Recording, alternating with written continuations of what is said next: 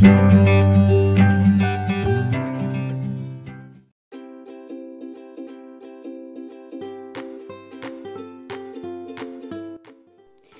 friends, welcome back. ഇന്ന് ഞാൻ വന്നിട്ടുള്ളത് നല്ലൊരു കിഴി ബിരിയാണിയുടെ റെസിപ്പി ആയിട്ടാണ്. അപ്പോൾ ബിരിയാണിയൊക്കെ കുറച്ച് വ്യത്യസ്തതയോടൊക്കെ കഴിക്കാൻ ആഗ്രഹിക്കുന്നവർക്ക് തയ്യാറാക്കാൻ പറ്റിയിട്ടുള്ള നല്ലൊരു ബിരിയാണിയുടെ റെസിപ്പിയാണിത്. അപ്പോൾ നമുക്ക് എങ്ങനെയാണിത് തയ്യാറാക്കാമെന്നൊന്ന് കണ്ടു നോക്കാം. അപ്പോൾ ഞാനിവിടെ ചിക്കൻ കിഴി ബിരിയാണിയാണ് കേട്ടോ തയ്യാറാക്കുന്നത്. അപ്പോൾ അതിന് വേണ്ടിയിട്ടുള്ള ചിക്കൻ ഞാനിവിടെ കഴുകി വൃത്തിയാക്കി വെച്ചിട്ടുണ്ട്. ഇനി ഇതൊന്ന് മാരിനേറ്റ് ചെയ്യണം, ചെറുതായിട്ടൊന്ന് ഷാലോ ഫ്രൈ ചെയ്തെടുക്കാൻ വേണ്ടിയിട്ട്. അതിനായിട്ട് നമുക്കിതിലേക്ക് പാകത്തിനുള്ള ഉപ്പ് ചേർത്ത് കൊടുക്കാം. പിന്നെ ഇതിലേക്ക് 1/2 ടീസ്പൂണ് മഞ്ഞൾപ്പൊടിയും 1/2 ടീസ്പൂണ് ഗരം മസാലയും കൂടെ ചേർത്ത് കൊടുത്തിട്ട് നന്നായിട്ട് ഇതൊന്ന് മിക്സ് ചെയ്തെടുക്കണം. പൊടികളൊക്കെ ഒന്ന് ചിക്കൻ്റെ എല്ലാ ഭാഗത്തും എത്തുന്നത് വരെ കൈ വെച്ചിട്ടോ അല്ലെങ്കിൽ സ്പൂൺ വെച്ചിട്ടൊക്കെ നന്നായിട്ട് ഇതുപോലെ ഒന്ന് മിക്സ് ചെയ്തെടുത്തിട്ട് ഒരു സൈഡിലേക്ക് അങ്ങ് മാറ്റി വെക്കാം.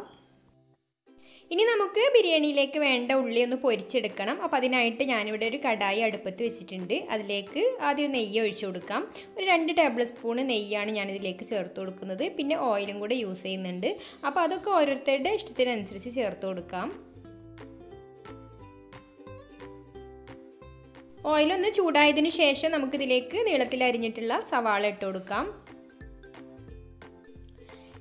ഇതൊന്ന് നന്നായിട്ട് ഗോൾഡൻ കളറായിട്ട് വരണം. അപ്പോൾ ഞാനിതിലേക്ക് ഒരു നുള്ള് മഞ്ഞൾപ്പൊടിയും കൂടി ചേർത്ത് കൊടുത്തിട്ടുണ്ട്, ഉള്ളിക്ക് നല്ലൊരു കളർ കിട്ടാൻ വേണ്ടിയിട്ടും. അതുപോലെ ഈ ഒരു ഓയിലാണ് നമ്മൾ ചോറിലേക്ക് ഒഴിച്ചു കൊടുക്കുക. അപ്പോൾ ചോറിനും കൂടെ കുറച്ചൊരു കളർ കിട്ടും ഇത് ഒഴിച്ചു കൊടുക്കുമ്പോൾ. അപ്പോൾ അതിന് വേണ്ടിയിട്ട് ഞാൻ അല്പം മഞ്ഞൾപ്പൊടി ഇതിലേക്ക് ചേർത്ത് കൊടുത്തിട്ടുണ്ട്. ഇത് നന്നായിട്ടൊന്ന് പൊരിച്ചെടുക്കണം. ഉള്ളി അതുപോലെ നല്ലൊരു ഗോൾഡൻ കളറായി വരുന്ന സമയത്ത് നമുക്ക് കോരിയെടുക്കാം. ഉള്ളി കോരി മാറ്റിയ ശേഷം നമുക്ക് ഈ ഒരു ഓയിലിലേക്ക് തന്നെ അണ്ടിപ്പരിപ്പും കിസ്മിസും കൂടി ഇട്ട് കൊടുത്തിട്ട് നന്നായിട്ടൊന്ന് മൂപ്പിച്ചെടുത്തിട്ട് കോരി മാറ്റി വെക്കാം.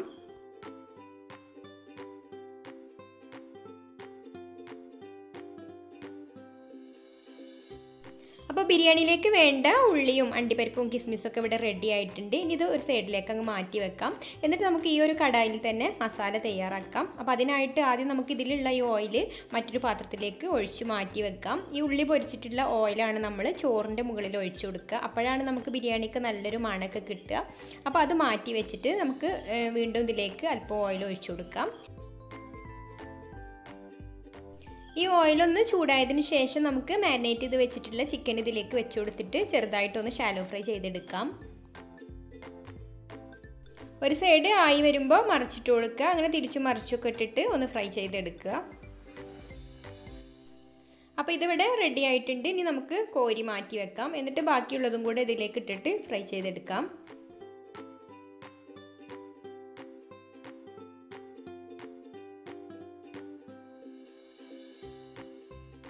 അപ്പോൾ രണ്ടാമത് ഇട്ട് കൊടുത്ത ചിക്കനും ഇവിടെ ഫ്രൈ ആയി വന്നിട്ടുണ്ട്. ഇനി നമുക്കിതിലേക്ക് മസാല തയ്യാറാക്കാൻ വേണ്ട ഉള്ളി ഇട്ടിട്ട് വഴറ്റിയെടുക്കാം.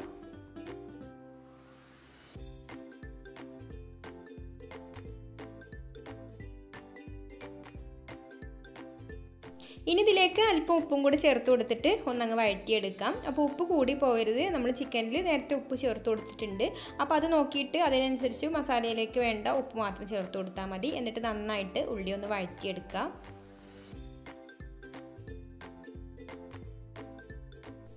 ഉള്ളി അതുപോലെ നന്നായിട്ട് വഴന്ന് വന്ന ശേഷം ഇതിലേക്ക് ഞാനൊരു 2 തക്കാളി മുറിച്ചതും കൂടെ ഇട്ട് കൊടുത്തിട്ടുണ്ട്. ഇനി ഇതും കൂടെ നന്നായിട്ടൊന്ന് വഴറ്റിയെടുക്കണം. തക്കാളി ഇതുപോലെ വഴന്ന് വന്ന ശേഷം പിന്നെ നമുക്കിതിലേക്ക് മല്ലിയില, പുതിനയില, കറിവേപ്പ് ഒക്കെ ഇട്ട് കൊടുക്കാം. അതുപോലെ ഇഞ്ചി, വെളുത്തുള്ളി, പച്ചമുളക് ചതച്ചതും കൂടെ ഇതിലേക്ക് ഇട്ട് കൊടുക്കാം. അപ്പോൾ അതൊക്കെ നിങ്ങൾ ചിക്കൻ എത്രയാണോ എടുക്കുന്നത് അതിനനുസരിച്ച് എടുത്താൽ മതി. അതുപോലെ ഉള്ളിയുടെ അളവൊക്കെ മസാല കൂടുതൽ വേണം എന്നുള്ളവർക്ക് അങ്ങനെ ഇട്ട് കൊടുക്കാം. അല്ലെങ്കിൽ ഈ ഒരു അളവിലുള്ള 1 കിലോഗ്രാം ചിക്കനിലേക്ക് ഒരു 4 വലിയ ഉള്ളിയൊക്കെ മതിയാവും മസാലയിലേക്ക്. അപ്പോൾ അത് ഓരോരുത്തരുടെ ഇഷ്ടത്തിനനുസരിച്ച് ചേർത്ത് കൊടുക്കാം. ചിലവർക്ക് ഒരുപാട് മസാലയൊന്നും അത്രക്കങ്ങ് ഇഷ്ടമുണ്ടാവില്ല. അപ്പോൾ ഇനി ഇതിലേക്ക് നമുക്ക് ഇഞ്ചി, വെളുത്തുള്ളി, പച്ചമുളകും കൂടെ ചതച്ചതാണ് അതും കൂടെ ചേർത്ത് കൊടുത്തിട്ട് നന്നായിട്ട് വഴറ്റിയെടുക്കണം. ഇതൊന്ന് ഈ ഉള്ളിയുടെയൊക്കെ ഒന്ന് പച്ചമണം മാറുന്നത് വരെ ഒന്നങ്ങ് വഴറ്റിയെടുക്കുക.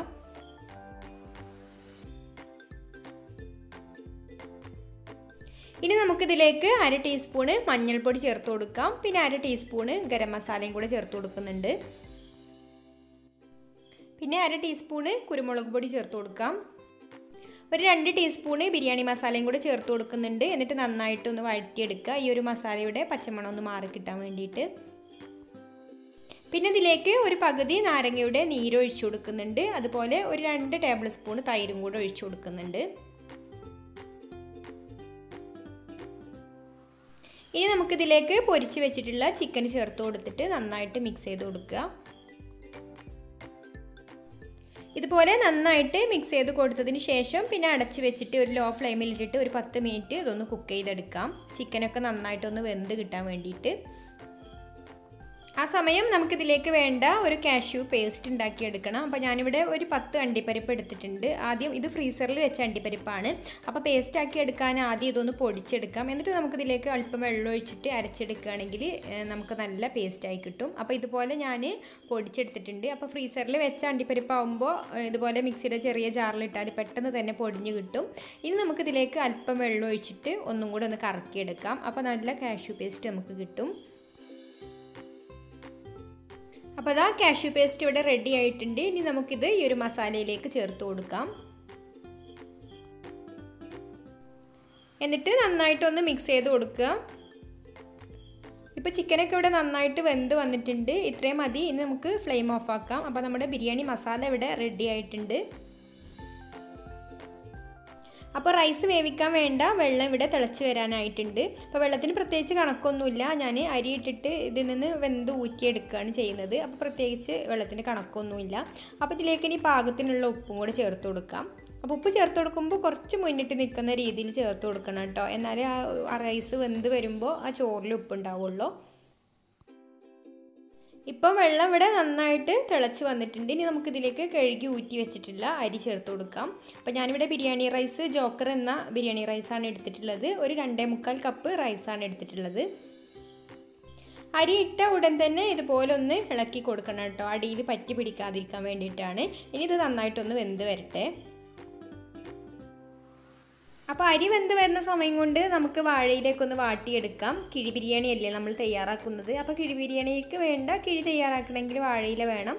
വാഴയില ഇതുപോലെ വെട്ടിയെടുത്തിട്ട് നന്നായിട്ട് കഴുകി തുടച്ച ശേഷം ഒന്ന് വാട്ടിയെടുക്കാം, പൊട്ടി പോവാതിരിക്കാൻ വേണ്ടിയിട്ട്.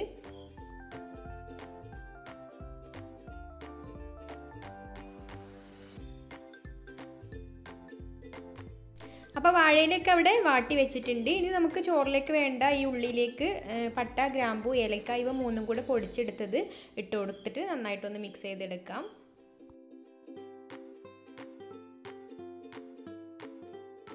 അപ്പോൾ റൈസ് ഇവിടെ വെന്ത് വന്നിട്ടുണ്ട്. ഇനി നമുക്കിതൊന്ന് ഊറ്റിയെടുക്കണം.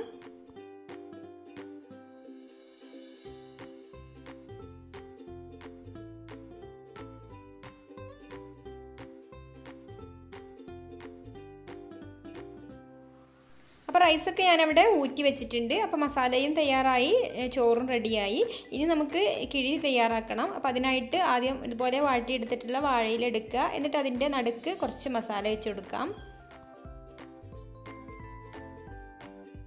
ഇനി നമുക്ക് ഇതിൻ്റെ മുകളിലേക്ക് ഡ്രെയിൻ ചെയ്ത് വെച്ചിട്ടുള്ള റൈസ് ഇട്ട് കൊടുക്കാം. ഈ റൈസ് ചൂടോടുകൂടി തന്നെ ഇട്ട് കൊടുക്കണം. അപ്പോൾ ഓരോരുത്തർക്കും കഴിക്കാൻ പാകത്തിനുള്ള മസാലയും റൈസും ഇട്ട് കൊടുത്താൽ മതി. ഇനി ഇതിൻ്റെ മുകളിലേക്ക് പൊരിച്ച് വെച്ചിട്ടുള്ള ഉള്ളിയും അതുപോലെ അണ്ടിപ്പരിപ്പും കിസ്മിസും ഒക്കെ ഇട്ട് കൊടുക്കാം.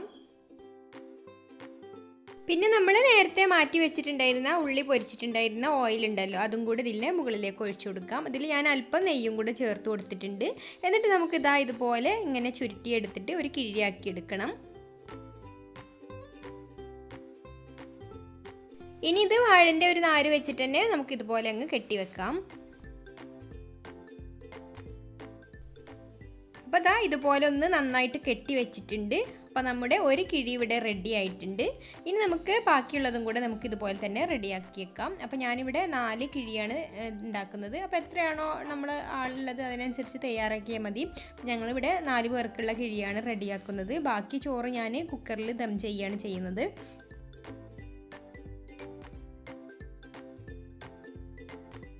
അപ്പോൾ അങ്ങനെ 4 കിഴിയും ഞാനിവിടെ റെഡിയാക്കി എടുത്തിട്ടുണ്ട്. ഇനി നമുക്കിതൊരു സ്റ്റീമറിൽ വെച്ചിട്ട് സ്റ്റീം ചെയ്തെടുക്കണം. അപ്പോൾ സ്റ്റീമറിൽ ഇതാ വെള്ളം നന്നായിട്ട് തിളച്ച് വന്നിട്ടുണ്ട്. ഇനി നമുക്കിതിൻ്റെ ഉള്ളിലേക്ക് നമ്മൾ റെഡിയാക്കി വെച്ചിട്ടുണ്ടായിരുന്ന കിഴി വെച്ച് കൊടുക്കാം.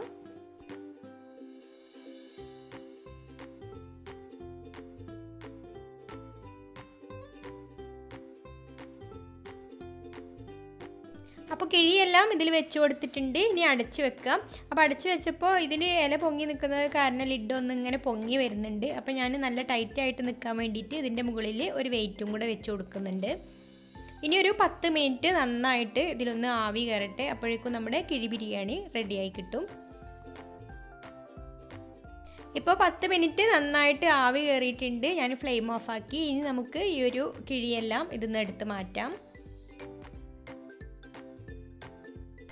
അപ്പോൾ അതാ നമ്മുടെ കിഴി ബിരിയാണി എല്ലാം ഇവിടെ റെഡി ആയിട്ടുണ്ട്. ഇനി നമുക്ക് ഇതിൽ നിന്ന് ഒരു കിഴി തുറന്ന് നോക്കാം.